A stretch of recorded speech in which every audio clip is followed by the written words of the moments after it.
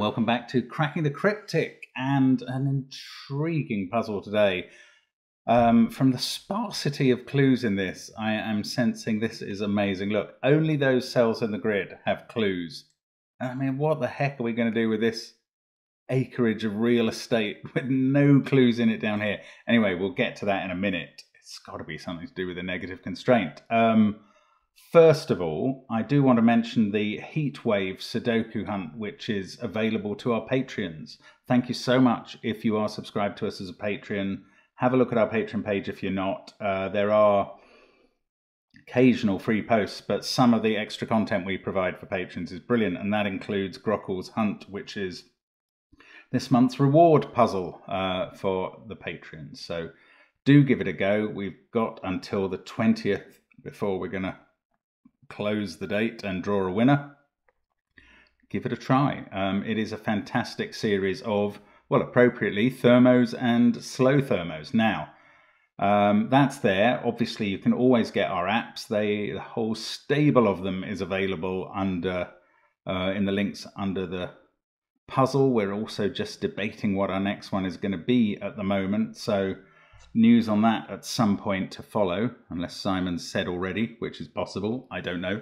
And of course, Simon did a live stream the other day, which is fascinating.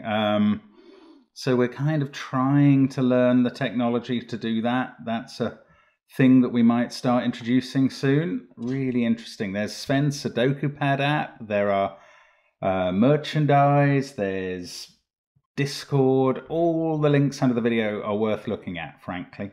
That's my opinion.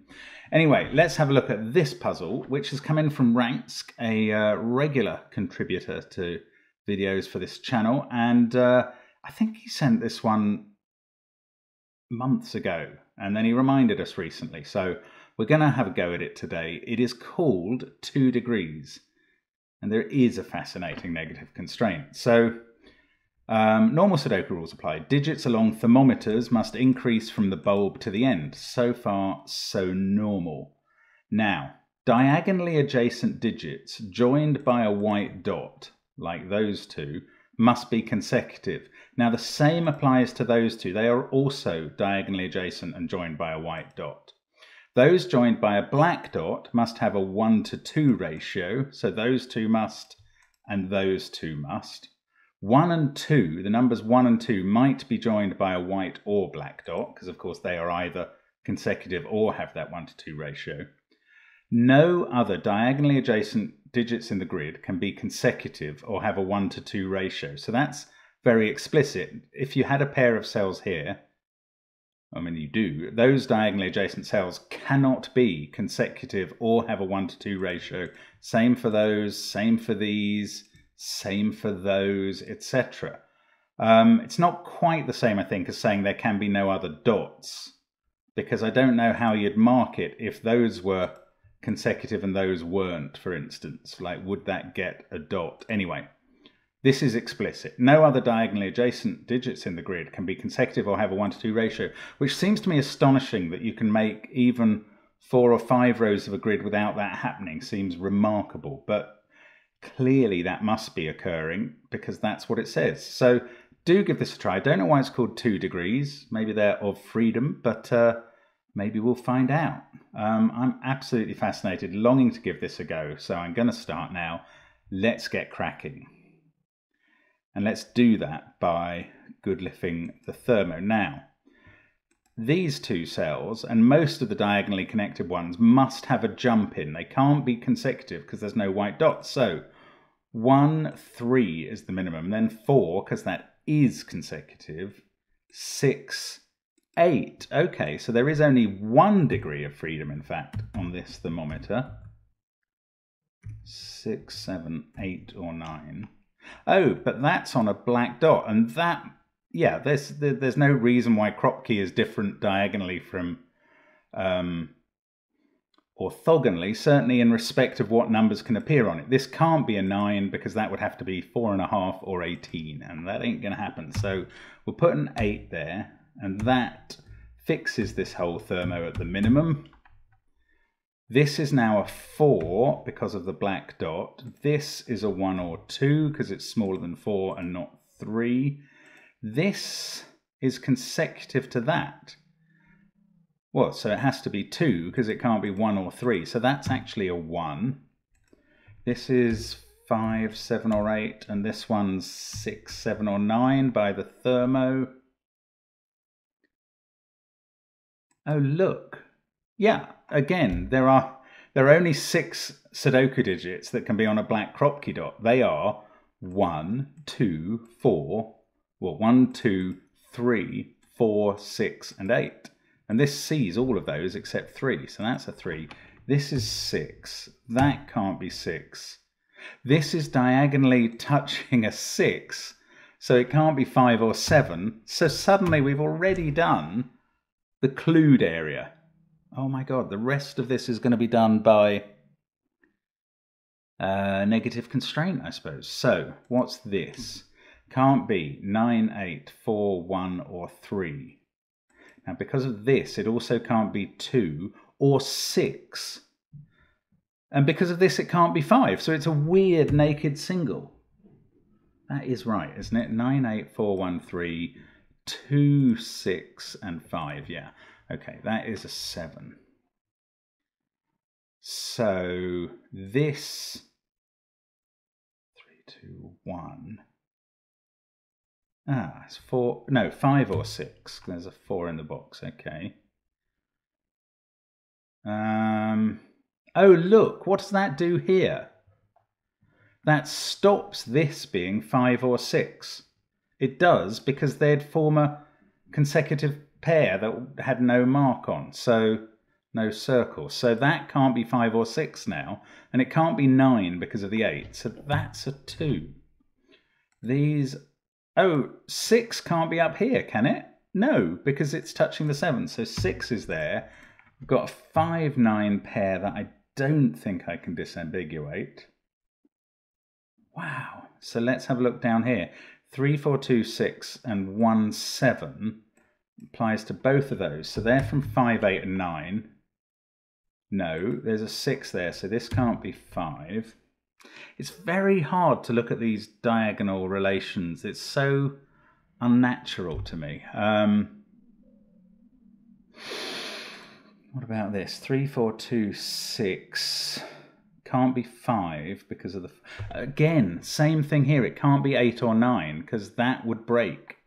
So this can't be 8 or 9 or 3, 4, 2, 6 or 5. So 1 or 7, I think. I keep being tempted to look across and say it can't be 1, but that's not appropriate. There's no king's move here. So at some point, I'm probably going to suddenly do that. Like, think this can't be a 3 or something. What can this be? 9, 8, 7, 6. Oh, this is a naked single. No, it's not. I did exactly what I'm talking about. I was just about to rule that this is a 5 because it sees 9, 8, 7, 6, 1. And because of that 3, it can't be 2 or 4. But it can still be 3. So that is 3 or 5. 6, 4, 1, 3. By Sudoku. 5 and 7 because of that 6. So this is 2, 8 or 9. That's not, I don't know what to do here.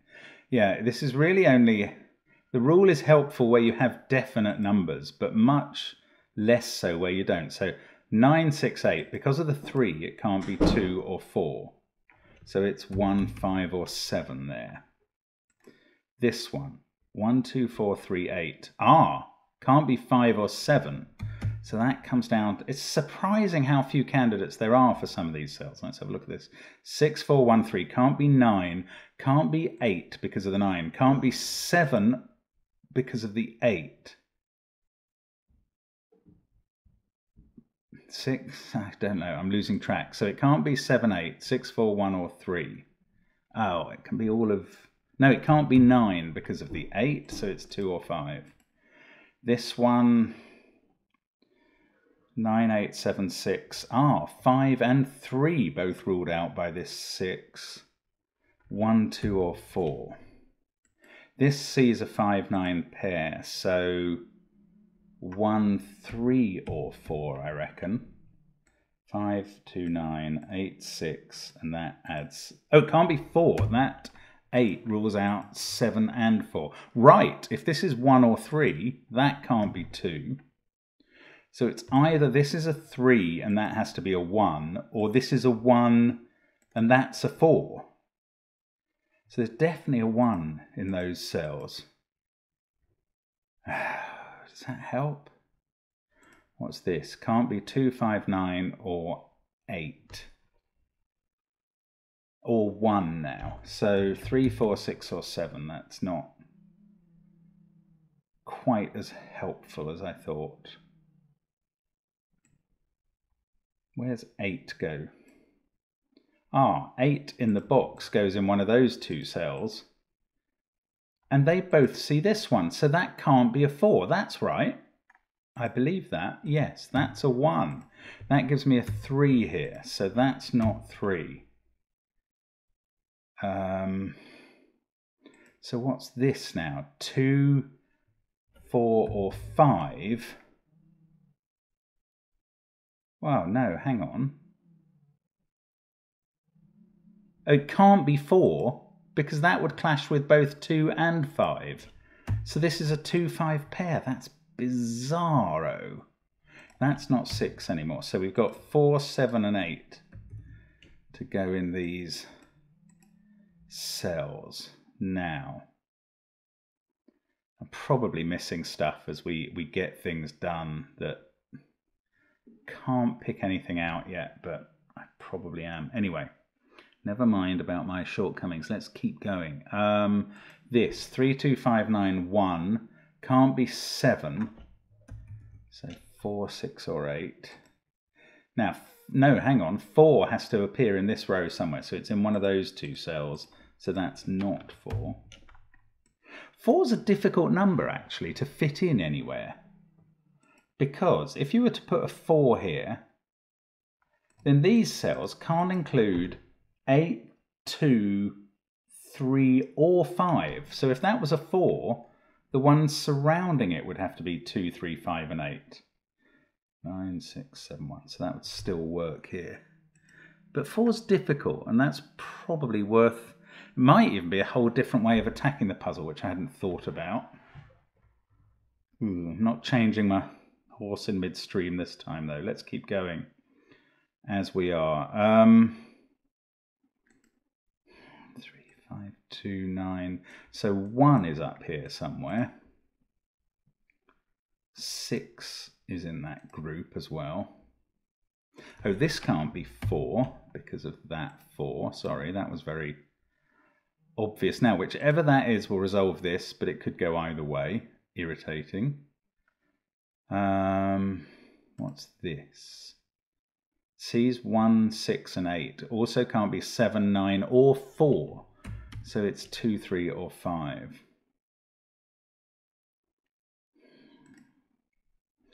3, 9, 6, 8. 5 and 7 because of that are gone. So this is 1, 2 or 4. That must stop this being a 2. Yes. Any of 1, 2 or 4 would have a dot or a connection with the 2. 3 and 5 stops that being a 4. Ah, come on.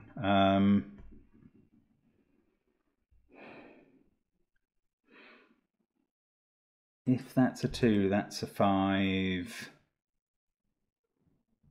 No, it still works. Just feel like I'm on the verge of a breakthrough now. Maybe, am I missing something? Probably am. Can't be helped. Oh, look, 2 or 5 there. They both would break with a 4 here, because 2 is ratio 1 to 2 and 5 is consecutive. So 7 there. Oops, 7 there. So that's 8.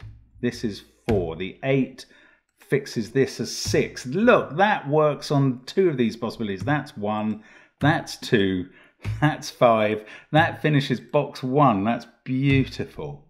4 must go here. This can't be 3 or 7.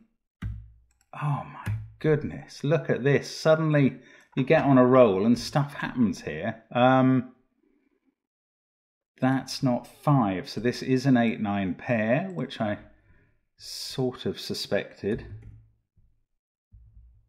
Oh, this hasn't... Oh no, hang on, sorry. This can't be a 1, obviously, sorry. That's a 7. That fixes this as a 9, 8. These are a 1-5 pair. Then we've got 6, 7 and 8 at the end here, but that 7, God, I thought for a moment it broke this, but it can be a 7. It can't be 6 or 8. That's fine. So 7, 6, 8. This can't be 3 or 4 because of that, but it can be 2. Again, same worry. Oh, 2 now is looking at that. So 5 there, 1 there. Now I've got 4 whole boxes done, and I feel like the king of the world, but I probably still have big stuff to do. No, that's seeing 2 and 8, so that's a 9. This is seeing a 5, so that's a 3. This is a 2-4 pair. That I still can't resolve. This, we've got 1, 6 and 8. Let's get rid of the corner marks. That can't be 6 because of the 3. Now if that was a 4, this would be 8. If that was a 2, this would be 1, which is fascinating but doesn't get resolved. Let's have a look at these triples down here. 1, 2, 6, but that can't be 2. 3, 8, 9, but that can't be 3 because of the 2. 4, 5, 7, but it can't be 5 because of the 4. This is crazy. 2, 7, 9. Oh, and I can't rule any of them out, but maybe that'll help narrow one of these down. That can't be 6 because of the 5. 1, 4, 8, and it can't be 8 for both reasons. Oh, that didn't give me anything. What about this? 3, 9, 1, 2, 7. Also can't be 6 or 4, 5 or 8. Oh. Maybe I need to... If that's a 2... No, sorry. If that was a 4, 5 can't be there. So that's a 5. Then that's a 9, and that's a 3. And then 6 can't be diagonal. So 4, 5, 9, 3, 6. That must either go there or there. If it's 4, 5, 9, 3, 6 there, we have an 8 here. Then we have 1, 2, 7. 4, 5, 9, 3, 6 there. That becomes a 1. I don't know. Oh, don't get stuck now. What am I missing? I think I did all these right. Oh, hang on. Oh no, this is lovely. Look. One of these is a 3. If it was that one, what are you going to put in here and here? One of them would end up being a 6 or a 2, which is impossible. So that can't be 3. They can't both be 1. So that's not a 3. So 3 is here. And that means this isn't 6 or 2. Yes, it does. So that's 1. That's 6. That's 2. So this can't be 2, that can't be 3, this can't be 1. Ah, 3 or 5 there, so this can't be 4. It's magic, this puzzle. It is witchcraft. That 8 looks across here, 9, 8. This is insane, by the way. That can't be 7. Oh, come on. That can't be 4, so that's 5. So we can take 9 out of here, 5 out of here. Chocolate teapot triple. No, it's not, because one of those is a 4, so that's not a 3. Wonderful, yet again. This, oh, I can't get to the cell. That one can't be a 7 now because of the 6, so that's 9. Does the triple. That can't be 6. Oh, well, it couldn't have been by Sudoku. So 1 and 4 here, I can't deal with them.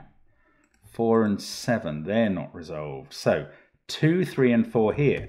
But this sees both 1 and 4, so it can't be 2. Oh, look, sees 2 and 3 there, so it's a 4.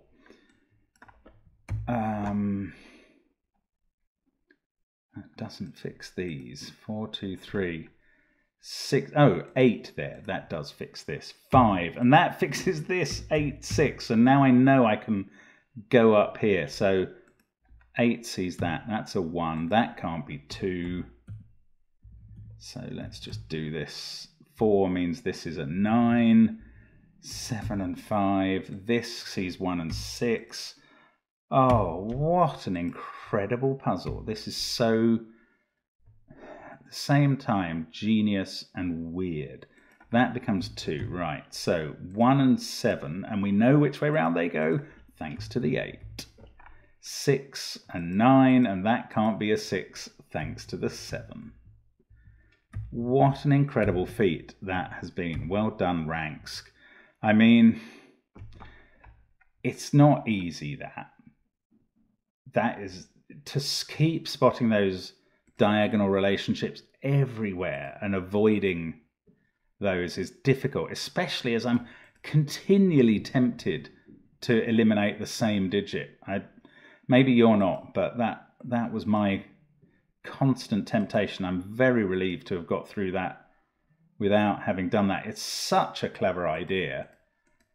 But I don't know. I'm not sure I'd want to see hundreds of diagonal Kropki puzzles because they left my brain feeling pretty frazzled, frankly. I mean, it's so clever, though, to come up with this puzzle with just those 2 dots and a couple of tiny thermos. Brilliant stuff from Ranks, as we've come to expect. Hope you had a go at that and enjoyed it. I'd be fascinated to hear what you made of it. That's really interesting. I hope this is right. It's the sort of puzzle, it'd be easy to make a wrong assumption somewhere and botch it up, and you might even think you'd finished it correctly, but look, I'm relying on the logic I've done throughout. There we go. Thank you so much for watching. Be fascinated by the comments today. Do leave us a message about how you found the puzzle or the solve, and I'll see you again next time. Bye for now.